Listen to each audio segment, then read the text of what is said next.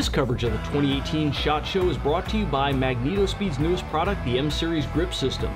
This high-tech AR-style grip has interchangeable modules for every situation, from monopods to flashlights. Check out their website or follow them on Facebook for more information. This is John McQuay with 8541 Tactical, and we're here at the 2018 SHOT Show with Chris from Drake Associates. And Chris has got a really cool little rimfire that he wants to talk to us about. Chris? Hey John, you know us for all the big stuff, the big centerfire rifles that we do. What we did over the last 2 years, we did some development on the 17 HMR. We took some very good known product, the Savage 17 HMR, and said, how do we make it better? And what we did was we came up with a very simple but good monolithic chassis system for that rifle that will increase the accuracy. We've done some modifications with the team over at Savage, came out with this short 16-inch barrel, heavy barrel, and we did, again, this development that allowed your 17 HMR now into your rimfire class for your PRS shooters. Spent a lot of time working on this, and we've got a few different flavors that I'd like to show you today. Well, this is a really cool setup. It looks like you've really maximized a training rifle for a guy that really wants to reach out, but then still kind of save some money on it and not have to worry about reloading and all that. So we saw a few different disciplines. One was for training, one was for guys that are budget-minded, and the other one, that we saw was guys that are varmint hunters. From what we're hearing, your coyote guys and even your small game guys are now going to the 17 HMR. It isn't considered a Magnum, even though it's so small, but they're using it. Well, you said guys are taking these out pretty far now? Yeah. So what happened when we did the design of this chassis, and it's something we're doing in-house in Long Island, we were able to look at a monolithic chassis for this rimfire. We didn't want to have a two-part chassis. We didn't want any flex in the system. And as you know from the other work we've done in industry with our other partners, monolithic is the way to go. So we really analyzed the recoil, the felt impulse. Even though there wasn't a lot, we wanted to make sure that was very smooth all the way through. So we developed this monolithic chassis. The action actually locks into, and it offers a few different flavors for different shooting communities.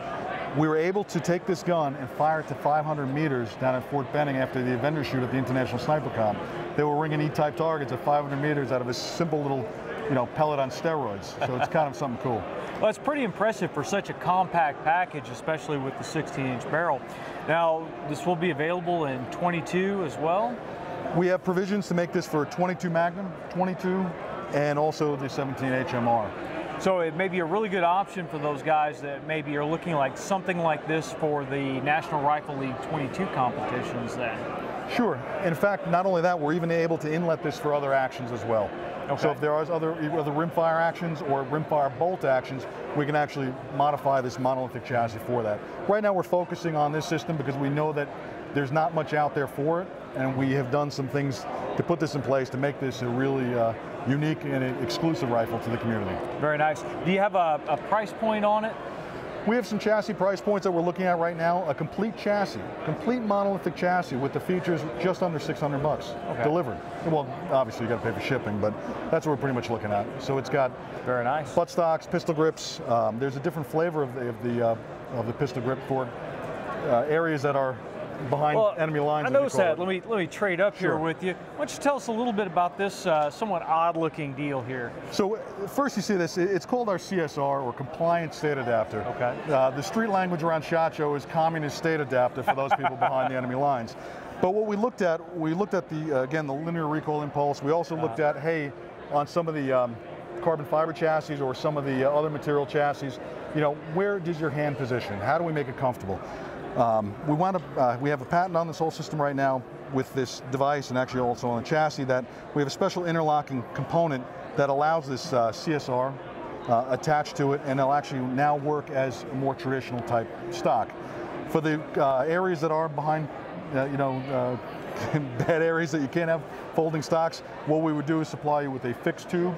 We'd still give you the look of the tactical buttstock. We'd give you the adapter, but as you see, it'll point just like a regular rifle. You still have the same eye relief, you still have your same cheek weld. It will point exactly like a regular, almost like a regular Macmillan type stock rifle or an HS Precision.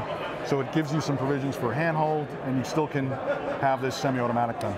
Right, and while I'm fond of a AR type pistol grip in this kind of setup, the fact that you can now get the full advantages of the chassis and have it in states where that's forbidden is really nice.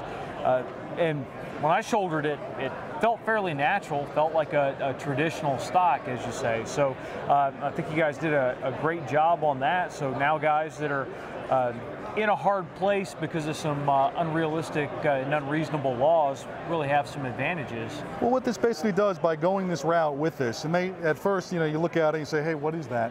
But then once you start shooting it and feeling it, you're saying, hey, it feels like every other stock. It feels really nice. It gives me a lot of advantage.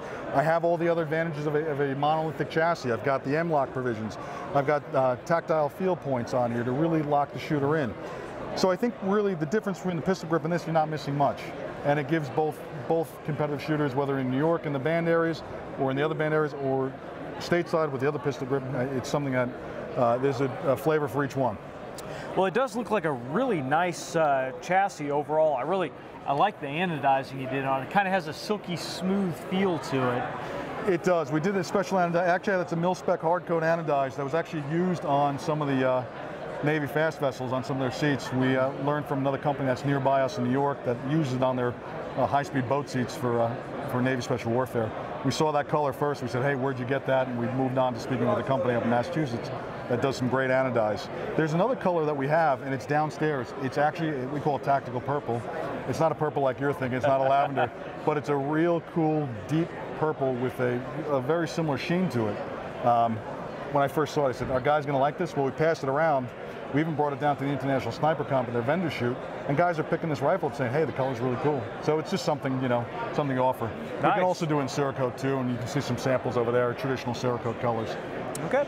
Well, overall, looks like a really cool product. Thanks for showing it to us. John, we'd love to send one down for you. You know, check it out, and you can maybe tell your people all about it. Sure, we'd love to do a full review on it. Awesome. I appreciate it, Chris. Anytime. All the best. Thank you for coming, guys.